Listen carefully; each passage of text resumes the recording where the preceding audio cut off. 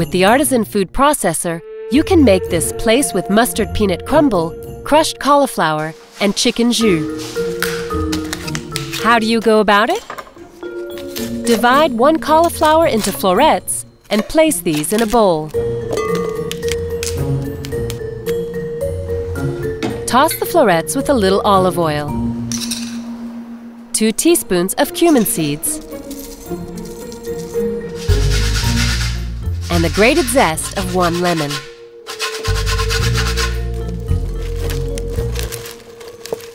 Place the cauliflower in a roasting tin and roast in a preheated oven at 200 degrees Celsius for 10 to 12 minutes until the cauliflower is tender to the bite. Pour 300 milliliters of chicken stock in a saucepan. Add 1 tablespoon of double cream, a pinch of sugar, and the seeds of half of a vanilla pod.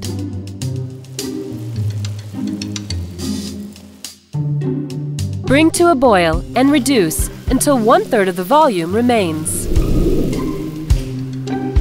Mix in 25 grams of cold butter with a handheld electric blender.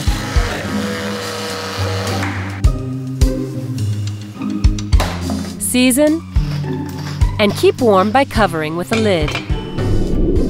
Remove the cauliflower from the oven and leave to cool.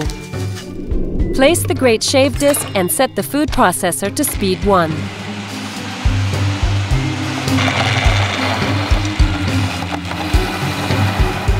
Grate the cauliflower and place in a bowl. Season the cauliflower and keep warm.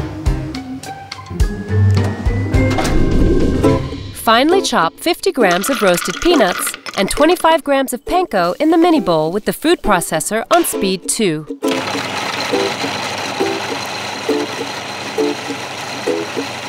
Add 2 tablespoons of whole grain mustard and mix on pulse speed until you have a crumble.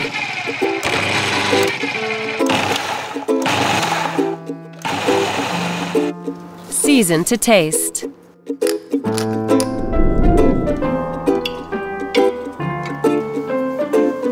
Arrange 4 100-gram place fillets in an oiled roasting tin and cover them with the crumble.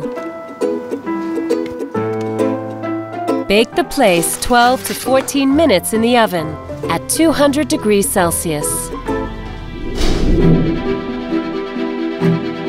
Serve the place with the crushed cauliflower and the chicken jus.